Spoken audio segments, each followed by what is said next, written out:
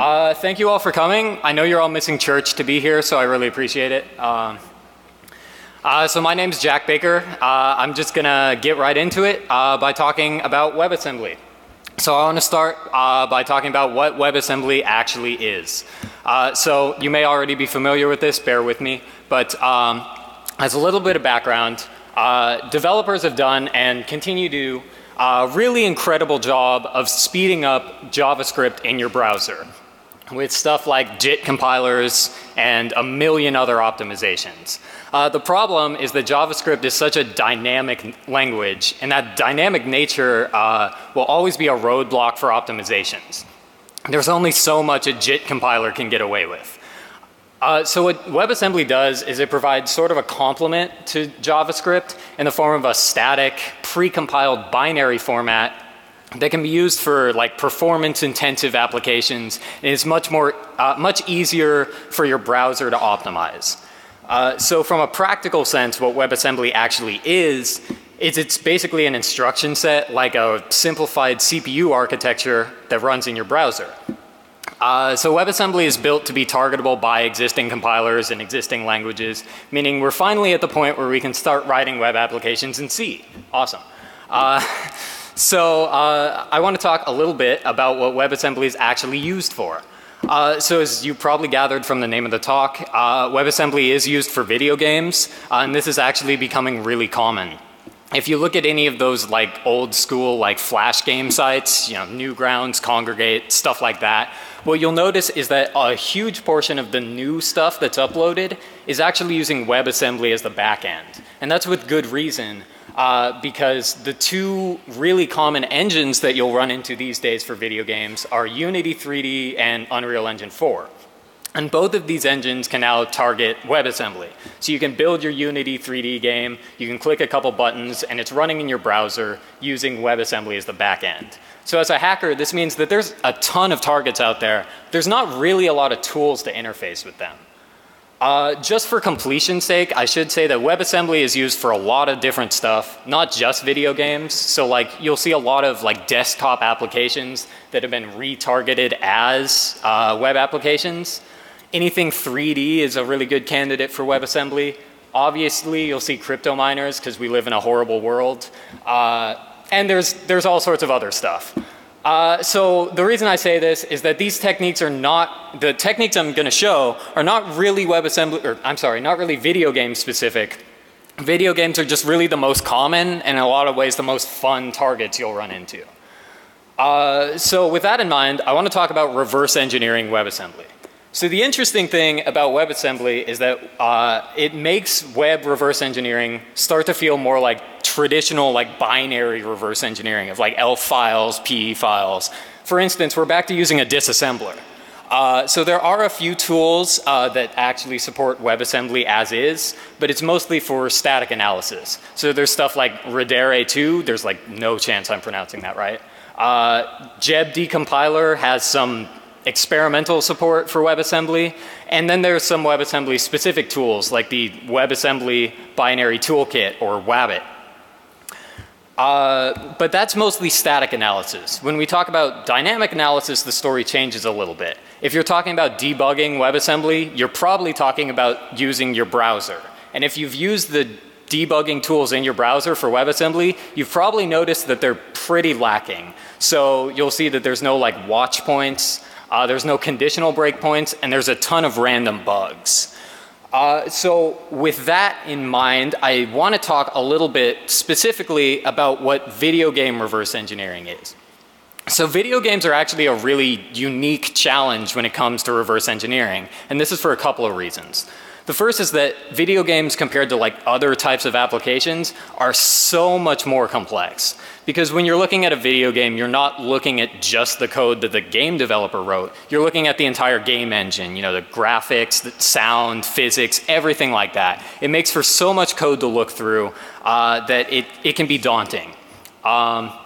The second thing is that video games are of course more performance intensive than most other applications, and performance impacts are a lot more noticeable. If you're using some dynamic analysis tool and it's slowing down the game, no one wants to play a game at 5 FPS. It just doesn't work. So there's an extra challenge when you're developing tools for dynamic analysis or hacking video games. So with that in mind, when I started looking at hacking WebAssembly games, what I was really looking for was a tool like Cheat Engine specifically for WebAssembly. So I want to talk about what Cheat Engine is. If you haven't heard of Cheat Engine, you probably didn't play MapleStory growing up. But what Cheat Engine is it's a tool made by a guy named Darkbyte, and it's effectively a specialized debugger specifically for hacking video games. So what Cheat Engine can do is it can search memory, it can modify memory, it can freeze memory, meaning that attempted changes to that memory location won't take. It can use watchpoints, and it can inject or patch code in the binary.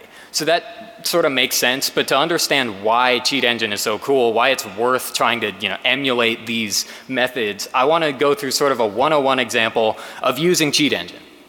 So with that, imagine we're playing our game, and our goal is to make our player character invincible. And the one thing we do know, we haven't done any reverse engineering, but the one thing we do know is that our player currently has 5 health. So what we do is we ask Cheat Engine, look for everything in memory that has the value 5. And Cheat Engine comes back and it says, okay, I found a few thousand places where I found the value 5. That doesn't quite narrow it down. It's still too much to look through by hand, but it starts to narrow it down. And so what we can do then is we cause our value to change. We get hurt. Now our health value is 4. And we search for that and we say, okay, of all those values that used to be 5, which ones are now 4? And we narrow it down some more. And then we continue that process as many times as we need to until we've found the one value in memory that is associated with our health value. And once we've found that memory address, we can manipulate it. We can heal ourselves back to full. We can give ourselves more health than we're supposed to have. We can even freeze our health so that basically any attempt to change it, decrement our health when we get hurt, doesn't take. It just goes back to 5. So just like this, with just a couple pretty quick steps, we were able to go from knowing nothing about this application, no reverse engineering, to doing something practical. We were able to find some value and manipulate it. The problem with this method is that it can take a little while, and it needs to be redone every time we play the game. Odds are the next time we start up the game, our health value is going to be somewhere else, either because of address-based layout randomization or just the fact that dynamic memory mapping is not really predictable. Basically, we probably have to start from scratch every time. So ideally what we want to do is just do this once and then make some permanent change so that we don't have to go through this process every time we want to do this to the game.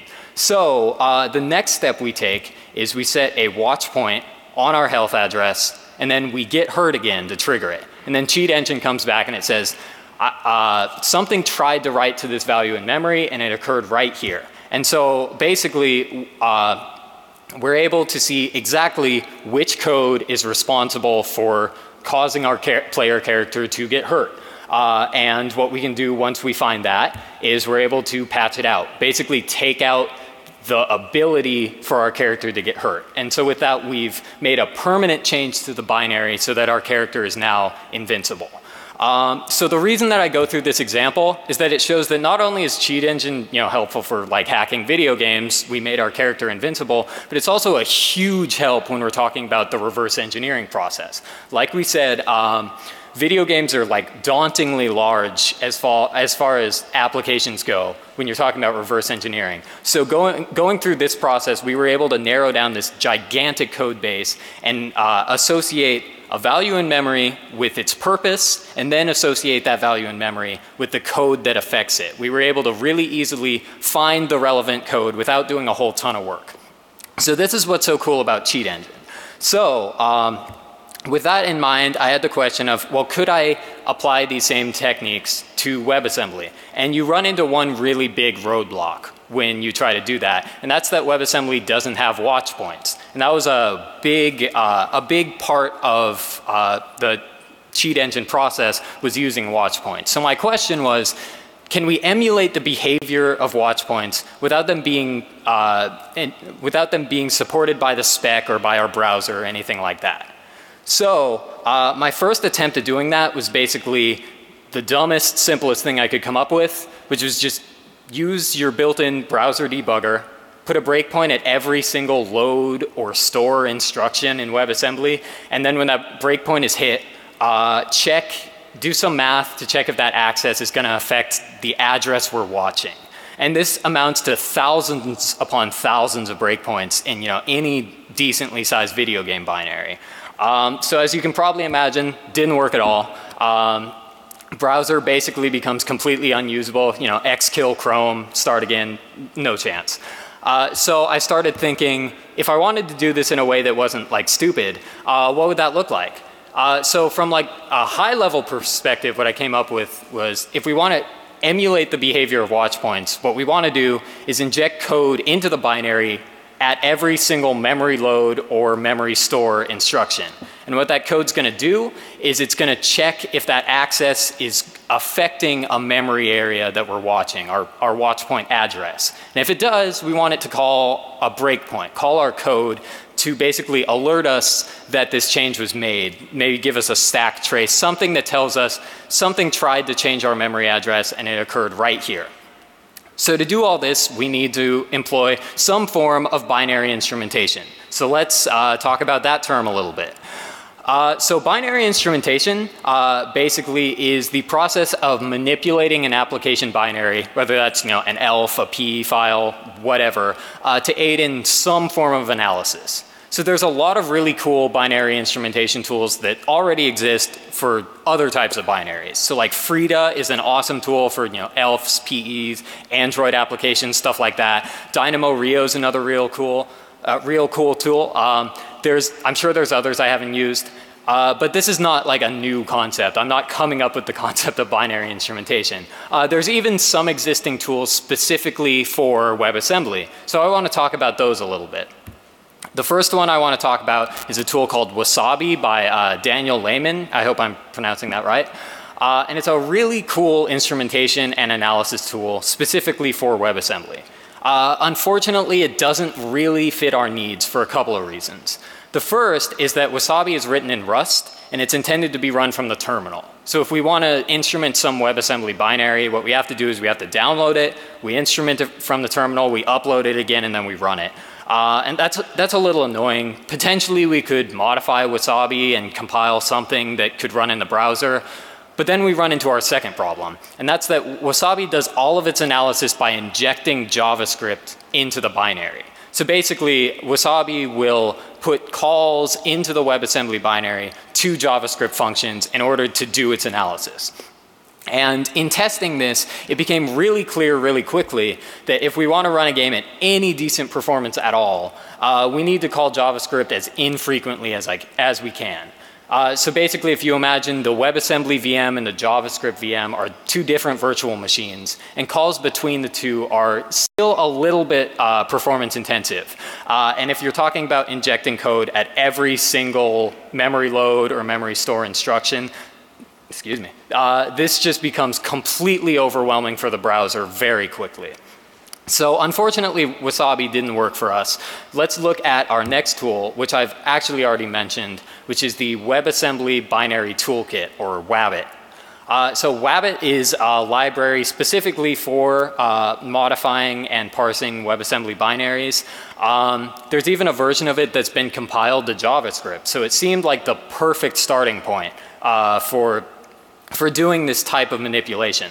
The problem is that in reality, when you try to use WABIT to parse like a video game binary, it just takes way too long and way too much memory. So I tried this with like a demo Unity3 binary, nothing too big, basically just hello world of Unity. And what you would see is WABIT would spin its wheels for 10 or 15 seconds and then just crash with an out of memory error. So already we're seeing it's taking way too long. 10 or 15 seconds is way longer than we want to wait, even if it worked, but it didn't. It's running out of memory. Who knows how long in the parsing process. So after looking at the two tools I could find, I sort of drafted a set of prerequisites for what we would want in a tool that we could use for our purpose. So the first thing is we want to be able to instrument binaries from within the browser. We don't want to have to download something, instrument it, put it back up, that's boring. It also needs to be able to handle large WebAssembly binaries. You know, video game binaries are very commonly like 40 MB plus. It needs to be able to do this quickly and without running out of memory in the process. So since, as far as I know, this tool didn't exist, I developed my own library, which I very creatively titled the WebAssembly Instrumentation Library, or WAIL. And this is WAIL is a JavaScript library specifically focused on making targeted modifications to WebAssembly binaries. So if you think of a WebAssembly binary kind of like an ELF file has sections that have different purposes, and so does a WebAssembly binary. So what WAIL does is it can add entries to any section of the binary. It can edit existing entries of sections. It can also add or remove sections from the binary. So WAIL actually uses a couple tricks to modify binaries quite a bit faster and with a lot less memory usage than other libraries. The first one's kind of a no-brainer. WAIL only parses the sections or elements of sections that are necessary to perform the modifications you defined. If you're doing some modification that doesn't require parsing the code section, it's not going to parse it. It just skips it, and that saves a ton of time right off the bat.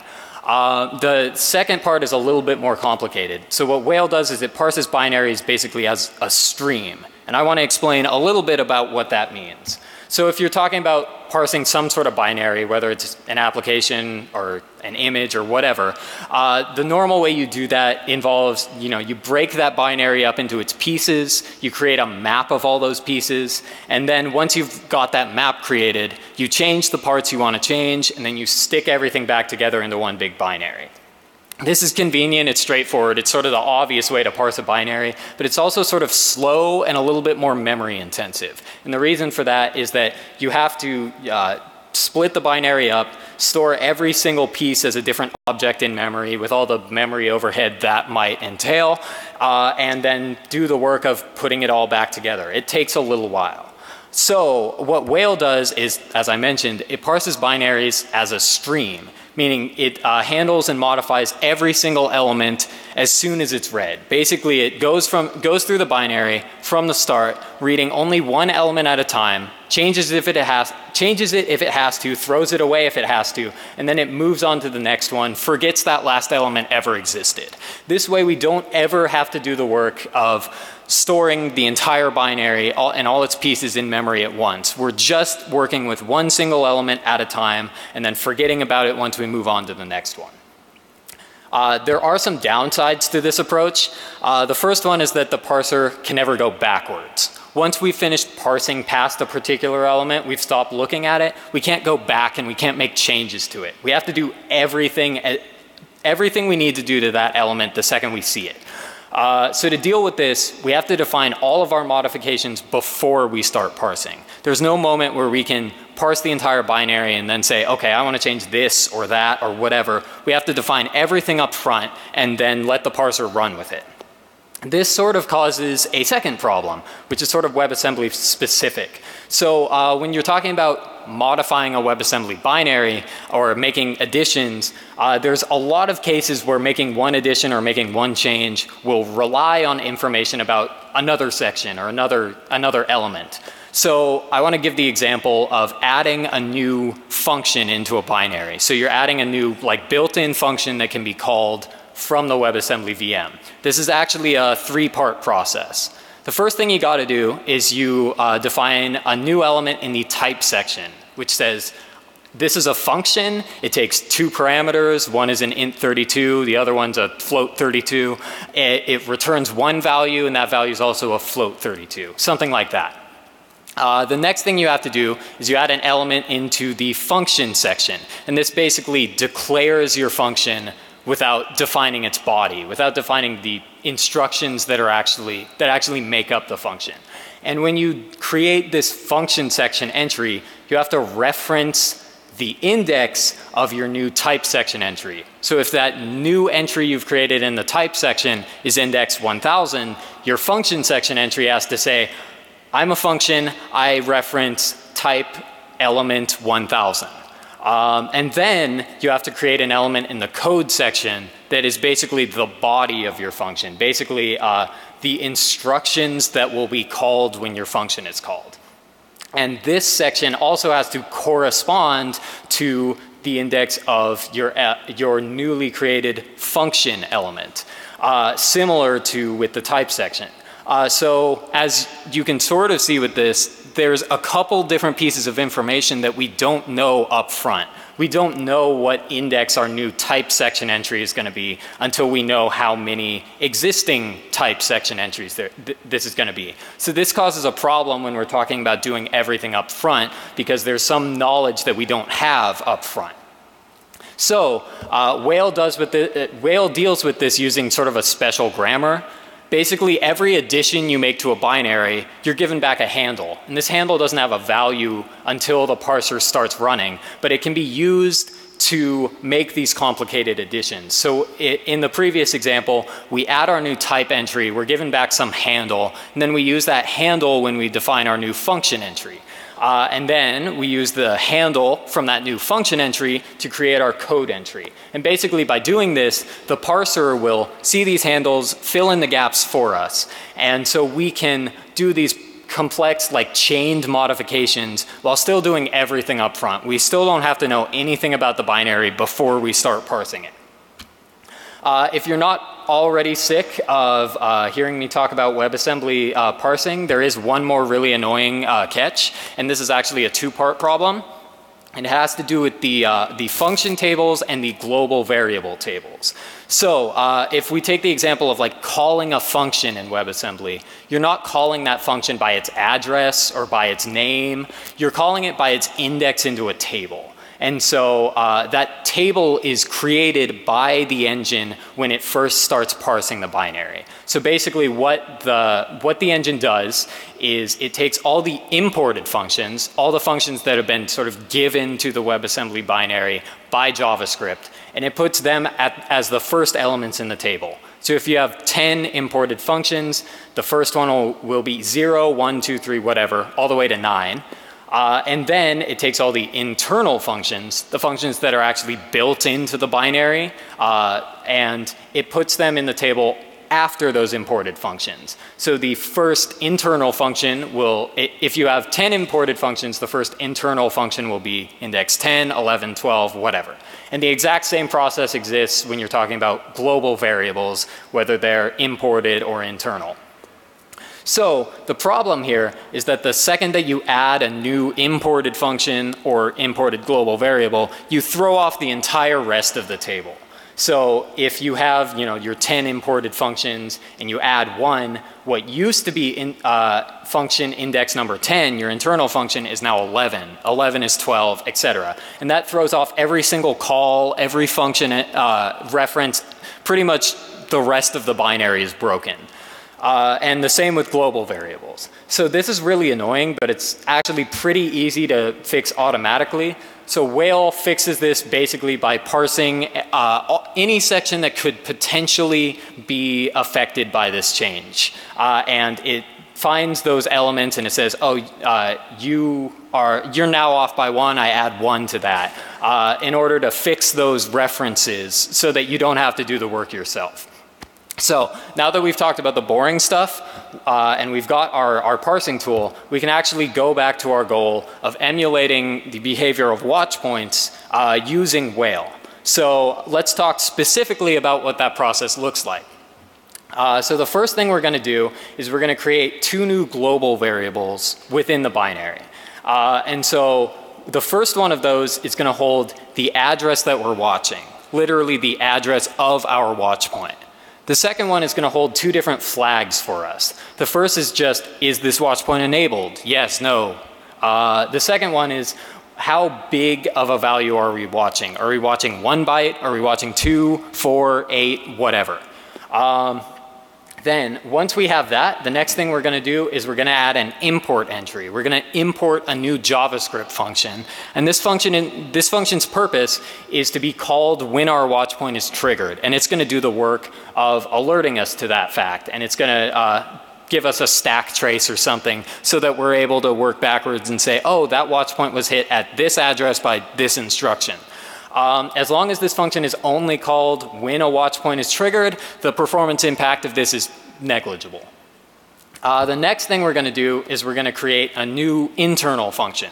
As I mentioned before, this is actually a 3-step process, but we're going to skip over that now.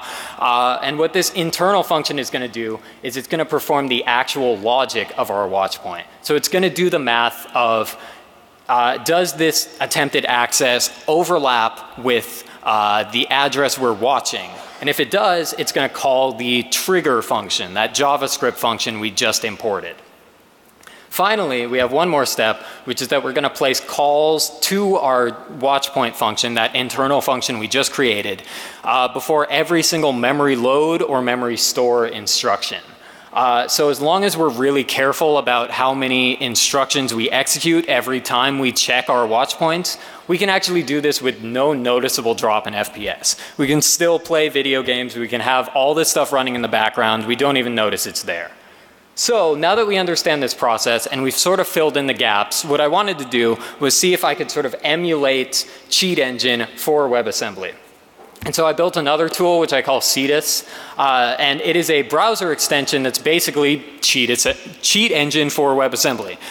The name Cetus comes from the Latin word for sea monster, so you can probably see the theme I was going for here.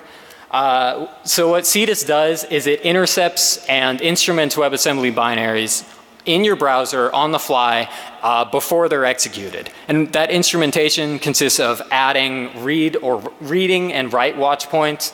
It adds the functionality to freeze memory, making it so that attempts to change some value in memory don't take.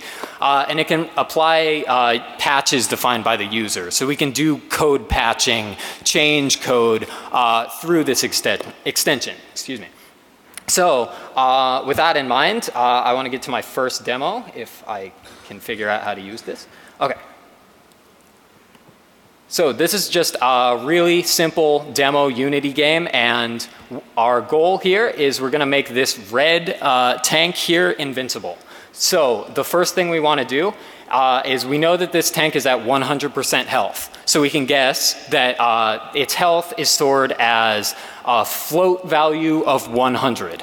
So we're going to search for that in memory. We give our value of 100, our comparison of equal, as in we're asking the extension, look for all values in memory that are equal to 100 of type float 32. And we get back 112 results. So we still have to narrow it down some. So what we do next is we cause that red tank's health value to change. So we shoot it, it takes some damage. And now what we're going to do is we're going to search for, of all those values we got last time, which ones are less than 100 now. And this narrows it down. We find 2 of them that are somewhere around 50%, which looks about right. It looks like our tank has something like 50% health. So there's a pretty good chance that one of these 2 is holding our health value. So what we're going to do is we're going to start with the first one. We're going to just bookmark it, and from there we can we've saved the value in memory and we can start to manipulate it. So the first thing we're going to do is we're going to freeze that value in memory. So now what we see is that when we try to change that value in memory, basically our injected instructions basically say, no, don't do that. This value is frozen, that change doesn't take. So our tank is now invincible. So that's a good start, but again we want to make this process a little bit simpler. We don't want to have to do it again. Oh, I'm sorry, I got a little bit ahead of myself. So what we do now is we want to set our write watch point. Basically we're asking the extension, tell us what instructions are trying to write to this memory address, or trying to cause the red tank to take damage. And then we trigger it by causing that tank to take damage. And in just a second, we get disassembly of exactly where that code occurred. So we have this function that I'll save you the trouble of reading it. Basically what it's doing is it takes some damage value, it loads our health value, subtracts that damage value from it, and then it stores the new value in memory as our new health value. So what we want to do here is just take out the part where it's storing that new value. Basically make it so that we can't get hurt anymore. I should say that this was recorded on a little bit of an older version of Cetus, so there's some graphical issues here. They're worked out now, I promise. But so what we do is we find this F32 store instruction, this instruction that's gonna write to our new memory address, and we just replace it with a couple other instructions. And then we save our patch. And that's pretty much it. Now the one annoying thing here is that we can't modify code while the binary is running. There's no way to do that within WebAssembly. So what we have to do is we have to restart the game to apply that patch. But as we can see here, we're not using the extension, we're not using Cetus. And even still, we can shoot our new tank and we can see it's invincible.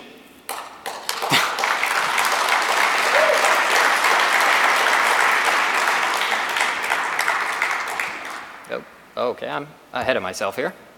Don't look. Okay. With that being said, I want to talk about a couple other features of Cetus that I didn't really show in the demo, but the first of those is differential searching. So in the example we just showed, we had the benefit of knowing the starting value we were looking for. We knew we were looking for a float value of 100. That's not always the case though.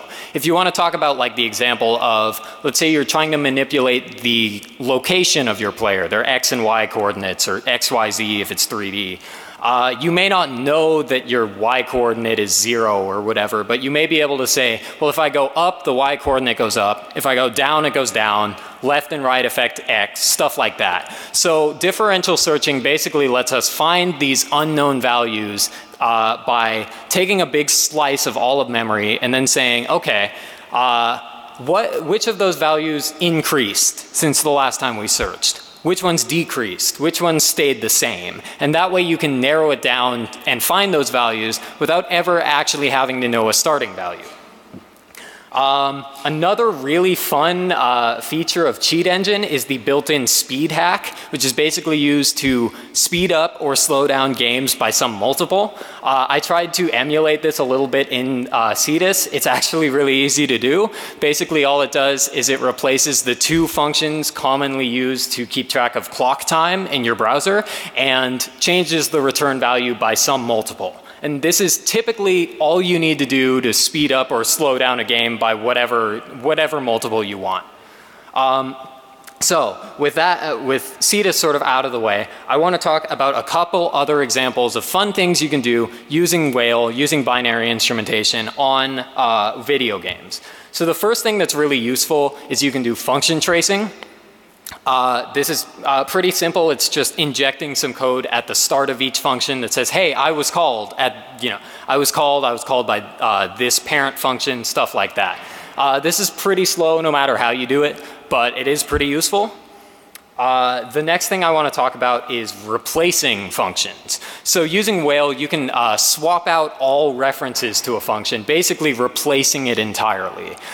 So one fun thing you can do is you can import a new JavaScript function and you can replace all references to an internal function with references to that JavaScript function, basically allowing you to patch a WebAssembly binary with JavaScript.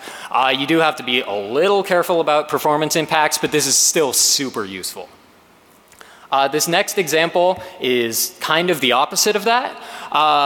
So what Whale can do is it can take an internal function and export it, basically make it something that can be called by JavaScript. So for example, in the case of one particular game, the game would update a player's stats by making an HTTP request to its application server.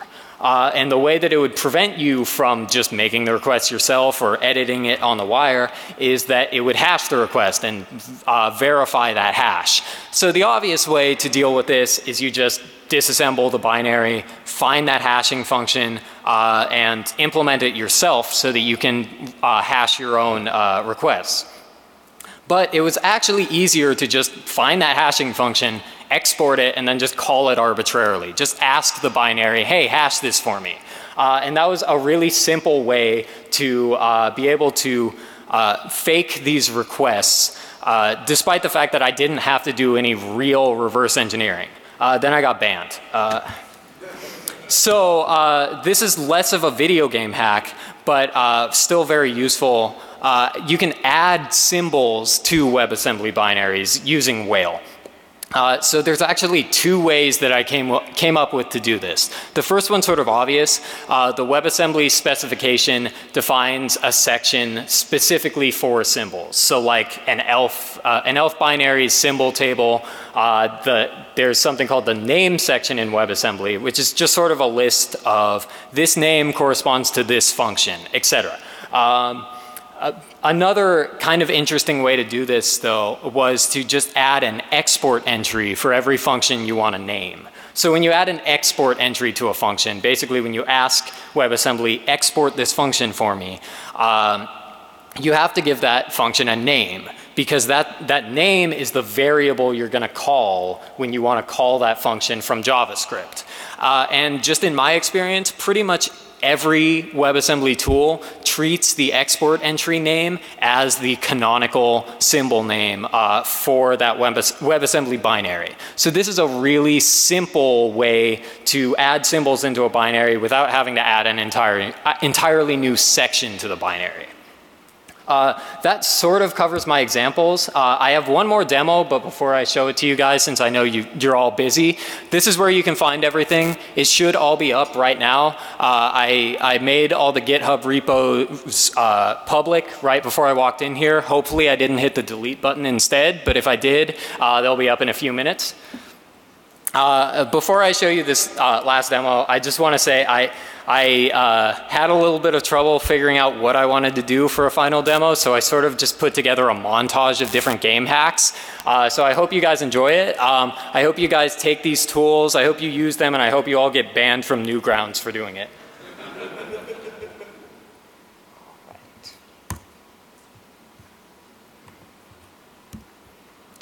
Okay, so this is me invincible in a first-person shooter. This is me no clipping just a little too hard.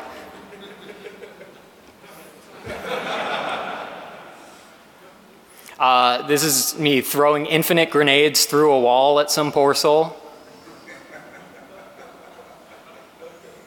This one I think is obvious.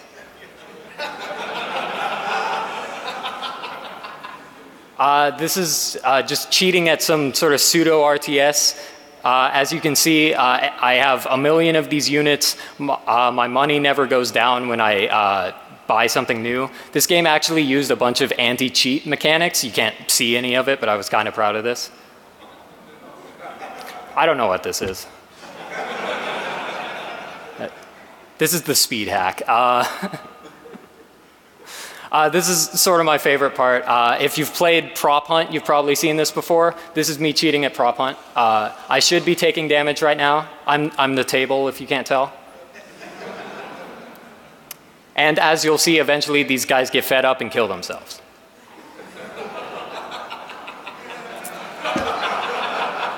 All right. Thank you very much, guys.